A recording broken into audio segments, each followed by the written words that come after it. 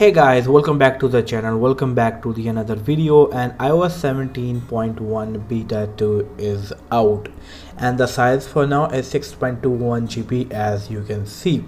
So there are few changes in this update. I'm going to share all of those, but before that I'm going to tell you how you can update to the iOS 17.1 beta 2. So it is very easy to update. What you need to do is you just need to go to the settings, as you can see, go to the general and go to the software update.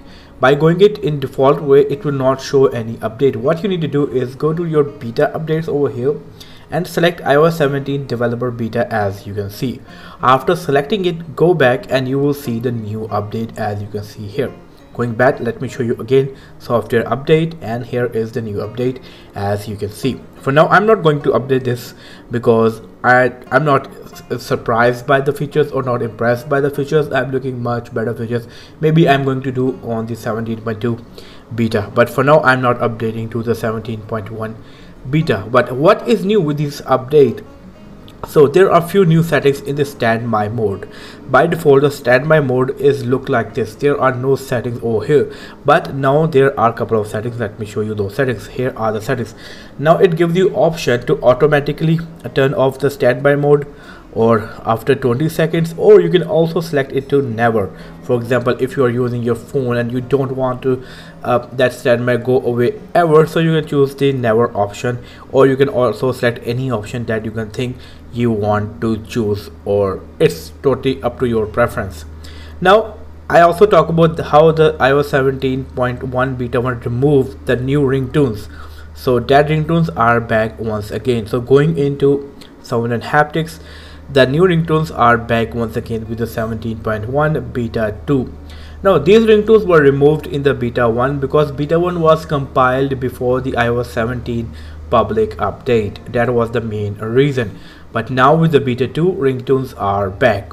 Now let me show you another new change in the 17.1 beta 2. So this is the reachability mode. As you can see, the background is a blur wallpaper, but with the 17.1 beta 2, now the background is black, as you can see. Fine, this is a new update. Now what do you think about? You like the blur wallpaper background or actual black? Let me know in the comment section below. Although I don't use reachability mode at all, I am okay with the screen size of my iPhone. Now there is another new feature, which is photo shuffle. Now finally, with the photo shuffle on the lock screen, you can also select any album of your choice. So that's also a nice change. So these were the new changes in the 17.1 beta 2, which is really good, and I don't think you need to update for now. Let me see if any other changes are coming with the beta 3 or beta 4. I will let you know, guys. One thing, new journal app is not available still. I'm waiting for the journaling app, and I don't know when it will become out. It will be coming with a 17.2, 17.3, or maybe we're going to see 17.1 beta 3. Not sure about that, because Apple is just saying this is coming later this year, but not sure when it is coming. But yes, I am waiting for the journal app. I'm very excited about that app, so I want to see that app as soon as possible. But let's see when this app will be coming. And there are also other news about the iPhone 15 Pro heat-up issues. And Apple, yes, they said there are heat-up issues, but that are because of the software.